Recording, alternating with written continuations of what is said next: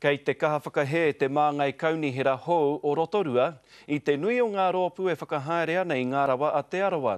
Hei tā Merepeka Raukawa-Tait o Ngati Rangitihi, kaore ngā hua o ngā rawa I te taka iho ki te iwi, kei te haere ke ngā putea ki te utu I ngā nama whakahaere.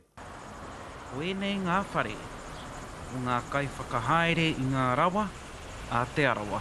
Engari e ai ki tētahi o rātau. Are we going fast enough? Kia kotahi anake.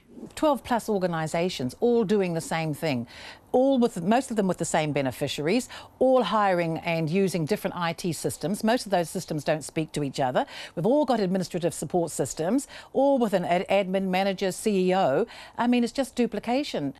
Ko te whakaaro hei tāna, mā te ropu kotahi ngā rawa e whakahaere, e whakatipu kia tū pakari ai a Te Arawa, ko tai ki te wā. Well, if you want a strong, vibrant, well-connected Te Arawa waka, you have to have a vision.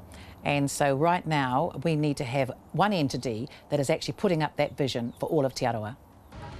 Toru te kau maono ngā tāngata no te waka o Te Arawa. E ai kia merepeka kāre anō te nuinga kia whai huruhuru ki ngā putea kua tukuna ki te iwi. Ko te māharahara nui, kāre te iwi I te whakapakari rangatira, I te whakapakari I aia no hoki.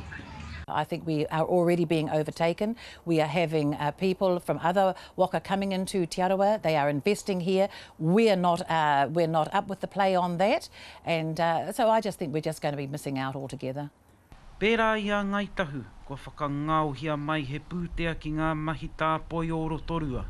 We do have within Te Arawa organisations and individuals who are very patch protective. That has to stop. We have to look at the collective good of everyone within Te Arawa, and that's well past time that we should be doing that.